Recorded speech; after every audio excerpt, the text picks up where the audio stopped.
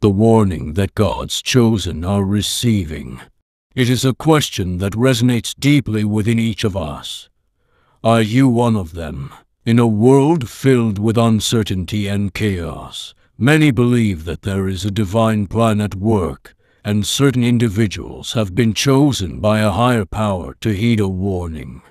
Subscribe for similar informative videos.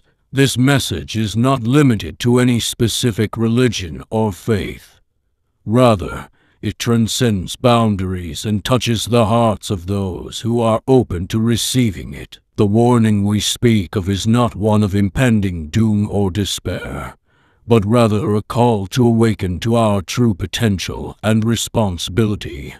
It calls upon us to recognize the power of love, compassion, and unity in the face of division and hatred that often permeates our world. To be one of God's chosen does not require a title or recognition. It demands humility and an open heart. It requires us to listen to the whispers of our conscience, to extend a hand to those in need, and to stand up for justice and righteousness. We are living in a critical moment in history where the choices we make can shape the course of humanity. The warning is a reminder that each of us has a role to play in bringing about positive change.